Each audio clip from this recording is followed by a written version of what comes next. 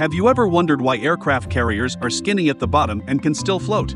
Well, they aren't actually as skinny as they seem. Although they're narrower in places than at flight deck level, they're still pretty wide across the bottom of the hull. They appear to be skinny in photos at certain angles. The keels of ships can be somewhat thin. It's easy to imagine a wide-bottom boat floating. Even if you attach a knife edge to the bottom of the ship at a neutral buoyancy, it will continue to float. A ship will float if it displaces water equal to or over its weight, even if its keel is thin. Take a plastic funnel, put a stopper in the middle, and make a nail protrude out of the end. The funnel will likely float, and for additional stability weights can be added at the bottom. The balance of ships on water is more dependent on the entire volume of water displaced by the underwater hull than its shape. What do you think?